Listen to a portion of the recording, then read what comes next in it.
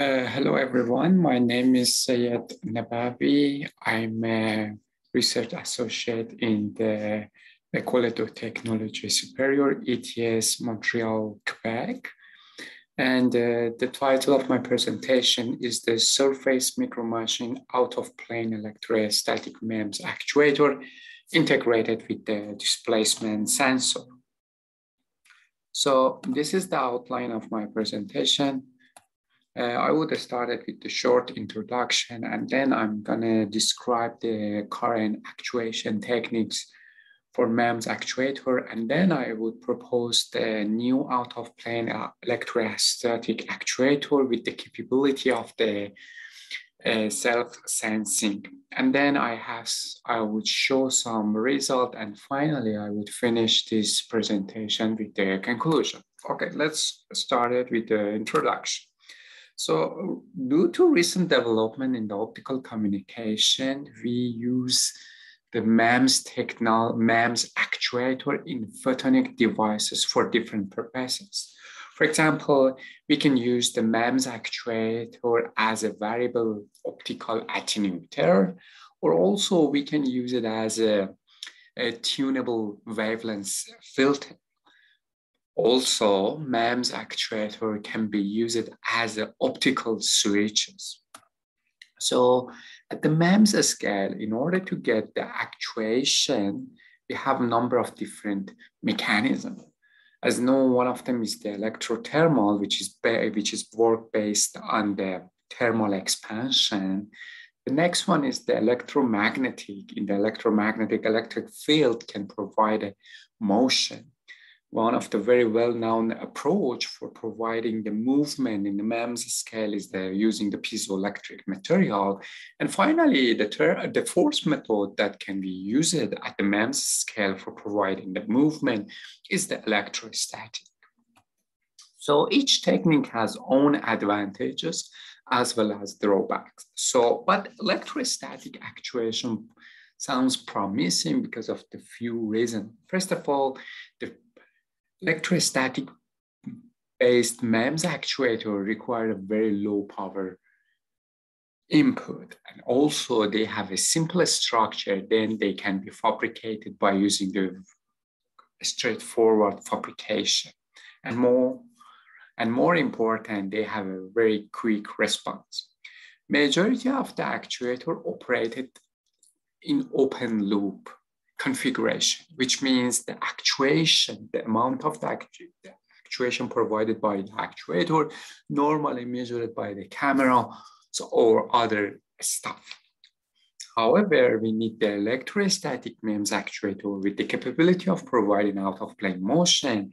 And besides of that, we should be able to monitor the displacement somehow. So in this study, we are motivated to propose the new structure for providing out-of-plane electrostatic out-of-plane motion. And also at the same time, we are able to measure this out-of-plane motion. So this is the schema here. You can see the schematic of this proposed electrostatic MEMS actuator. This actuator is anchored from this one side, and it has a number of the fixed and unfixed fingers. And also we have a suspended plate, and beneath of this suspended plate, we use the electrode. Therefore, once we actuate this actuator, there is a capacitance here. This changing the capacitance created by monitoring this capacitance value, we are able to identify the out-of-plane motion. So this actuator is working based on the repulsive force, and to get the repulsive force, we need to use such an electrical configuration. So as you can see, we have an imbalance in the electric field, and this electric field can push the actuator away from the surface. So how we can fabricate this actuator? Actually, this actuator requires 2 polysilicon layers, so then it can be fabricated by a standard surface micromachining process like a polymers by MEMS.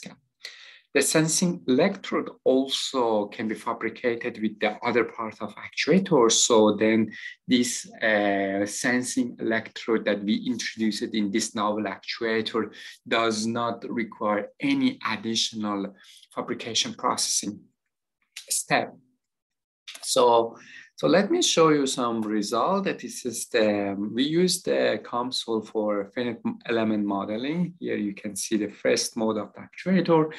First mode of the actuator has a vertical motion behavior, and that one is happening at 1.6 kilohertz, roughly speaking. So this here you can see the measured is the fabricated actuator.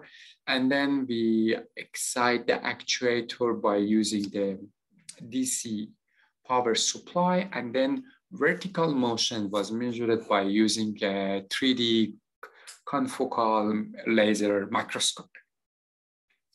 So what you can see here, this curve, which is x-axis shows the actuation voltage, and the y-axis is the displacement of the suspended plate, is measured by the, as I mentioned, it is measured by the microscope, is here. What you can see by changing the actuation voltage from the 10 volt to the 50, you are able to maximally get the 1.8 micrometer.